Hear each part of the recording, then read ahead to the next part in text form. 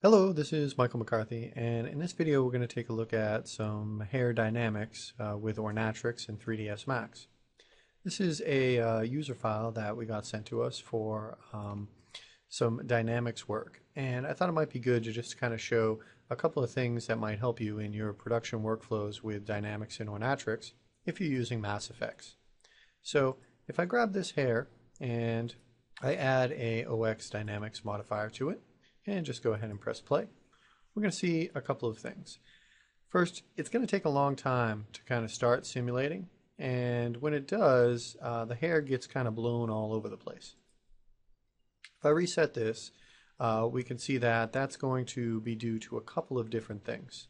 Okay, the first thing I recommend doing when you set something like this up is going over to your Mass Effects tools under Utilities and saying Enable Visualizer.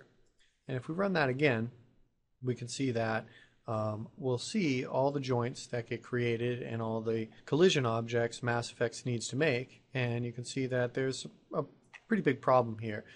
First, there are way too many of them. And second, they're much too thick. So they're all trying to push away from each other. If we just turn this off, you can kind of see how that's working. So to solve the first problem, let's go into the mutual forces, and let's just choose to bring down the global radius of the wisps. So I'm going to set that to something maybe like 0.75 or 0.7, and let's run this again.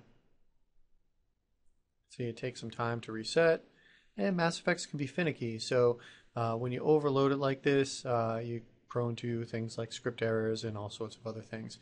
Remember that Mass Effects is a kind of game engine dynamics setup, and it can, if you kind of overload it, it can certainly give you some issues. So if we run this again, we should be able to see that it'll take a little while, but as you can see, the hair isn't really blowing out everywhere. It's holding in place for the most part and kind of dropping in. Now, the only problem with this is it really is taking quite a long time, and that's because there are just so many joints here.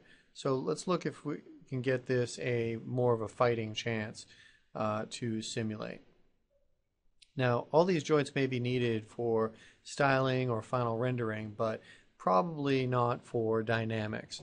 So let's go in, and underneath Edit Guides, we're going to add a OX Details. So Strand Detail, and that's going to allow us to give our hair a lot less joints. If we go down here, you can see that you can set the viewport and the render to a couple of different things. And if I just turn this on and off, you can see that the look of the hair as far as the shape is pretty marginal, even with a viewport value of 15. I think we'll stick with 15 because that'll work well. Now if we go back up to Dynamics and press play, you'll see that this will start to simulate almost instantaneously, and the hair kind of deforms well. We can turn off the visualizer for now. Now the only piece of this is the hair is kind of all flattening out, as with a lot of dynamics engines, and there's a couple of different ways we can combat that in order to get a bit of our styled hair in with our dynamics. Let's take a look at that first on a little bit more of an extreme and simple example. So I'm just going to hide this, and I'm going to unhide my other layer here.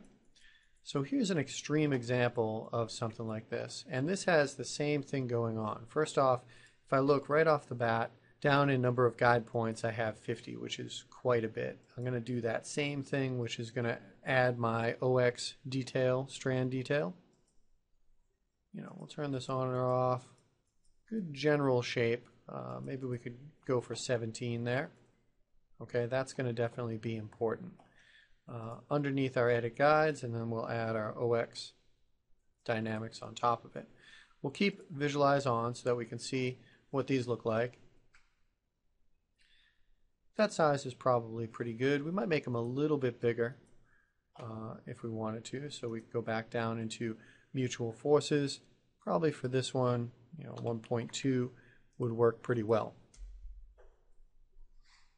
It's important to note that you don't only want to set this very low. If you start setting the global radius really low, these things will start pulling apart and breaking apart, which is another result we don't want. You don't want them to all push away from each other, but if you make them so tiny, it's hard for them to solve. They start kind of breaking off and falling off in places. So that's something that you kind of want to avoid.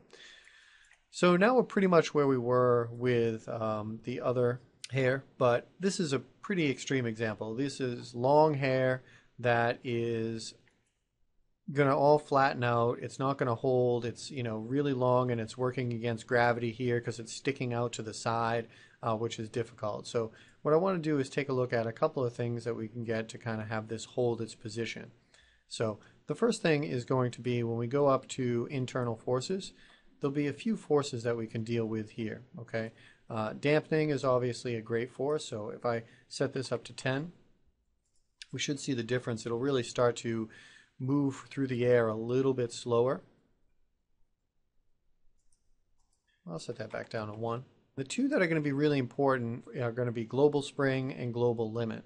If we set the global limit very high to like 180, this is how much each one of these joints can bend, 180 degrees in this case. So if we press play, you'll see this hair will really start to lose its shape even up here. Everything starts to kind of bend as it goes through the air, and that's something that's important to note. If we bring it down much, much closer to 1, so either or 0, we'll just set it to 1. We start to get a little bit of a better hold as we start to move. Now the hair is very heavy at this point, so one thing that we're going to want to do is go up to hair density, and for this extreme example, probably lower it really pretty low. Maybe 0.1 will get us somewhere so we can see what we're doing. So now we can see the hair, it's kind of dropping in. I'm just going to zoom out a bit, and it's holding its shape a little bit, but not quite as much as we would want. So what I'm going to do is just go back down to global limit. We're going to drop this a lot closer to 0, and we're going to give it a little more spring to work with, and let's see what we got here.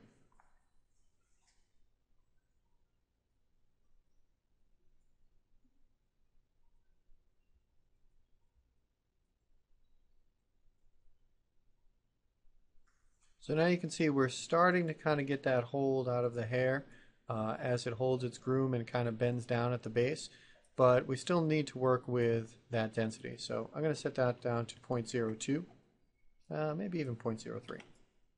Let's press play again here.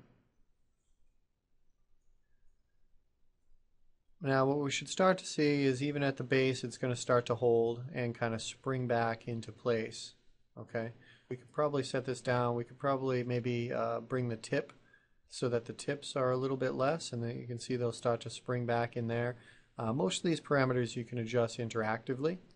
So I might give it a little more global dampening, maybe 10. You can see that it's pretty much holding that original shape once it kind of spawns back and kind of springs back into action. So there we set a couple of different parameters. They're definitely fairly extreme. We have our global limit fairly extreme down, and we also have our density pretty low for this hair. But you know, we've been able to kind of hold this in an extreme position pretty safely. Okay, let's go back to our other example on the head and see how this is in a more in practice here. So we're going to take this and let's turn that back, and let's employ some of those changes. Okay, so I'm going to bring this down to maybe a 0.1, and we know that we're going to bring our density down a bit, so let's bring that density down. Alright, actually when this is simulating, it's simulating both of these hair options, and that may be slowing us down a little bit, so I'm just going to go to our plain hair and just delete this dynamics modifier off of that. So now when we go over here, we'll do a quick simulate, and you can see that the hair drops into place, but it's trying to keep its form a little bit. You can see those curvatures, and you can see this kind of sliding into place. And you can play with that a bit. So if we just kind of turn this off, if we reset, you can see fairly similar as far as that goes. So let's just go back here and we'll kind of play with it interactively like we did before. Maybe I'll give it a little more spring so that it holds into place a little bit more. You can see it kind of moving into place. A little bit more dampening, so maybe 5, so that it kind of settles a little bit better. And I think that's pretty good for the moment. So let's grab our little sphere here, and we can see if I grab this sphere, it's kind of animated there. It's going to kind of go through. Move this into its path a little bit.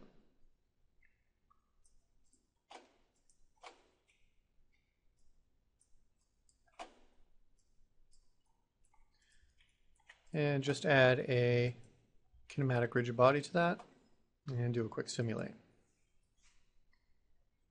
So now we can kind of simulate this. Go cruise through, go through the hair.